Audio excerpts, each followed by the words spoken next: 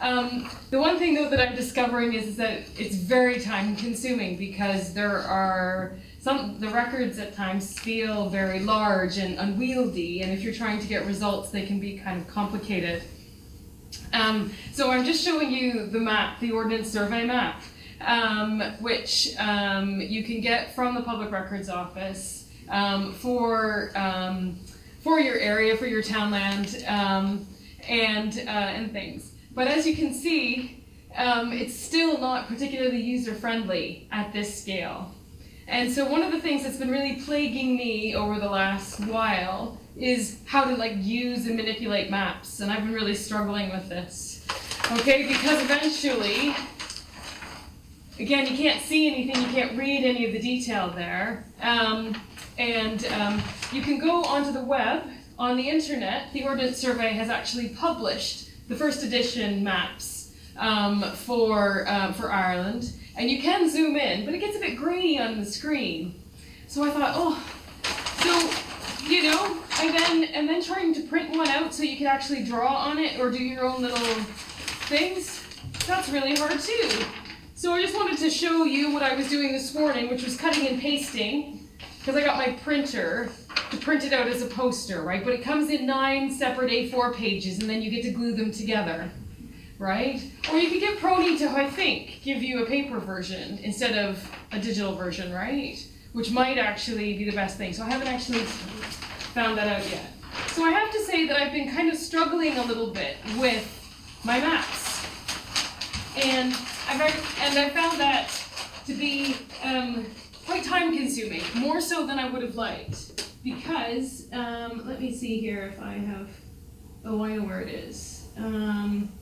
Because what I've done is I actually kind of drew my own, in essence, in the end, and just added in all my own wee bits to it. And so it looks kind of cack-handed, but it kind of has all the bits on it that I need, and things, and so it actually hasn't worked out too badly. I've also been kind of struggling with actually how to find maps, but if you're ever interested in the results and the outcomes of my journey, which I hope will enlighten everyone, is that I've stuck them up onto the web, up onto my blog, because much like Irish road signs, which will take you almost all the way there except for the last turnoff where there will be nothing, right? No offense to anyone who works in PRONI, but the way to get to your specific map kind of works that way too, in that if you're trying to browse to find a map using their online catalog, you can drill down through the pages, but then when you need to find your sheet number, there's no identifier there, so it just says sheet 40, and there's no name, so you're not sure which one is yours, and things. And not only that, for example, but if you're working on another set of maps, the Ordnance Survey 25-inch county series, right? Which, in short, is that for every one of these, there are 16, okay, of the 25-inch series, so it's far more detailed. And it came out in the 1880s, and these maps date from the 1840s. And so, trying to find the right sheet number, I did it today with the search room staff. And I said, pretend that I've never done this before. And he was great, he was really lovely. So the search room staff are fantastic. But ultimately, that's just something that's just not out there in the general public. And I really floundered around quite a bit. So if you want a bit of a leg up in the whole map finding world, then by all means, hit the blog at some stage.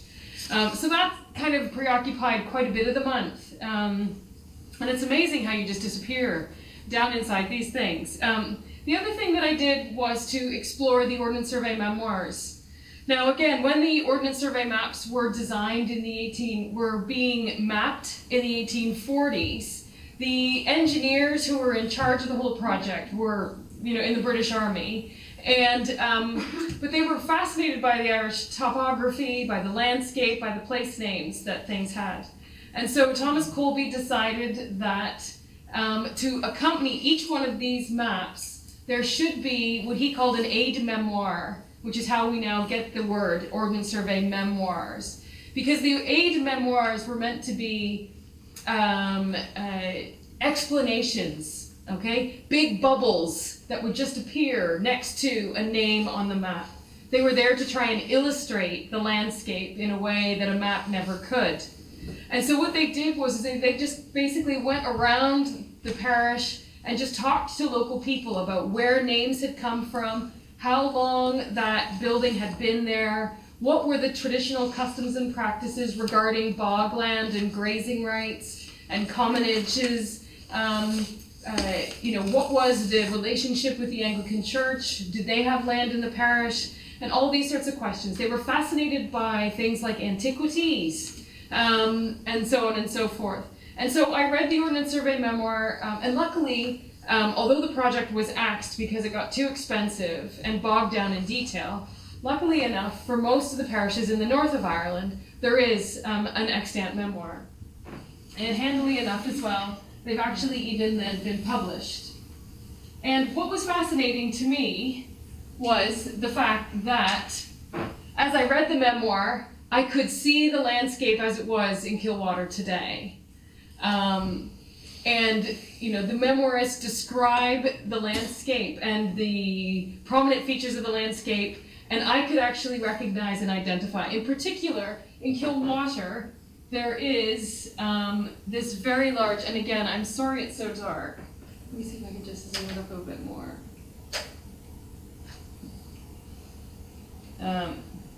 Now, over here then, on the far right-hand side of the photograph, is Agnew's Hill, which has a very distinctive basalt escarpment, which the engineers tell me is about 150 feet high, which runs right along the one side of the mountain. And obviously it's still there, right? But what's fascinating is that it's so distinctive, and it still leaps out of the landscape today, and it helps to situate, I think, and to give you a notion of what Kilwater is like, and the sort of the continuity of the landscape. But of course, what also is true is that the Ordnance Survey memoirists clearly felt that Kilwater was a place of spectacular beauty, which I hope some of these photographs might show a wee bit, anyway, where nothing actually really ever happens.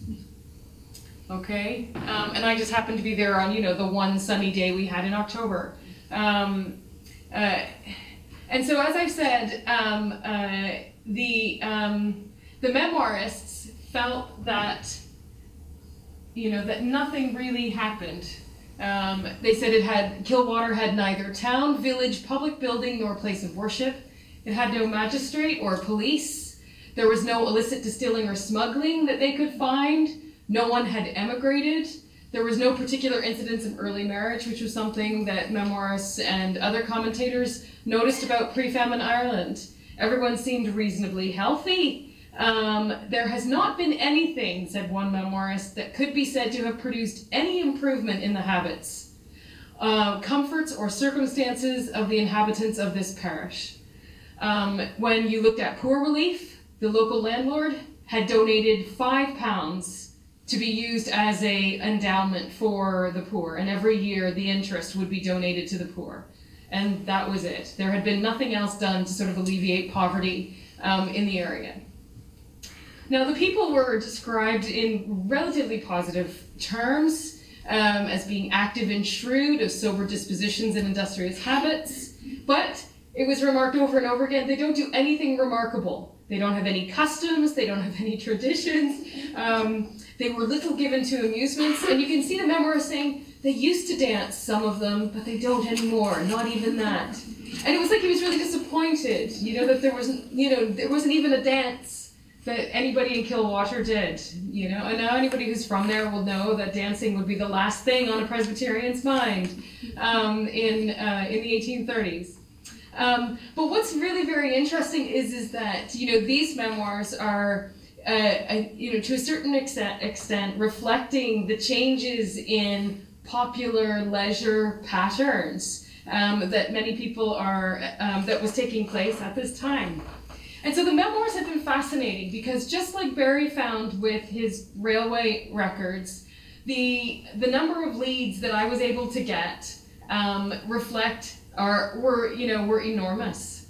So, for example, although the memoirists claimed over and over again that nothing ever happened, they did list a murder that had happened. So this is, again, sort of just to indicate that. So in April 1839, Mary McGregor was murdered near Glebe House. And again, the memoirs say that 4 men were responsible and 1 had been arrested in Scotland and was now awaiting trial in Carrickfergus jail. So again, a classic little vignette that you can chase up in the court records. What happened? I want to know, how did they find him in Scotland? You know, given the no mobile phones or CCTV footage or anything like that, you know. So hopefully we'll be able to find out, and I'll be able to report back before the end. The other thing, obviously, is the presence of Kilwater Castle, which so dominates the landscape there. And again, the memoirs had quite a lot to say about the Agnew family, who are the local landlords. And the Agnews, I think, are all very, very interesting. Because in the 1830s, the estate had passed into the hands of Margaret Jones, who's single. And again, she pops up all the time in the memoirs, so she's clearly very resident, very, very active. She insists that all of the tenants lease directly from her. She won't have any middlemen.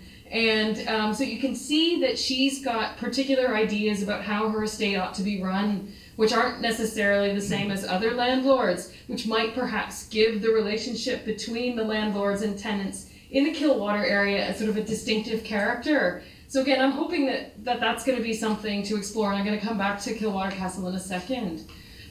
The other thing, obviously, is that the memoirists mention the local industry in Kilwater. And I don't want to go into too much detail about that, but just to say that in one of the townlands, the map reveals that there are cotton factories, but that they are now idle. And so what it appears to have been the case is that there seems to have been, in the townland of Drumnahoe, a bleach mill that was built in the 1780s. And it had been taken over for a variety of things, and for a variety of industries. And cotton had been like the last one that was in there.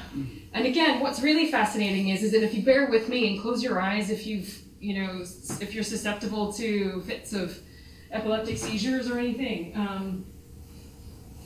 is to say that. And again, my apologies for it being so dark, is that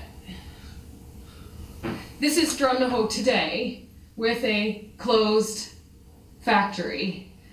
I'm assuming on the same site. So what you've got here really is an industrial site in really a very, very rural area that has been off and on occupied and employing people since the 1780s, which I think is really interesting, okay? Because what you can also see, and again, a little bit, is that large sort of square thing in the back is the factory, and on the right you have the modern council houses for the Millbrook village, which is no doubt a replacement for all the workers' cottages that would have been around there. And what you can't really see, but on the left-hand side, is farmers' fields, because this is the country, okay? And so again, to our modern eyes, to have a factory in the middle of the country just doesn't seem to make much sense. But clearly, this has been an industrial site for a very long time. In the 19th century, it was because of the streams running down off the sides of the glens, you know, and things. So again, that's something that I'm hoping to explore in a little bit more detail later on.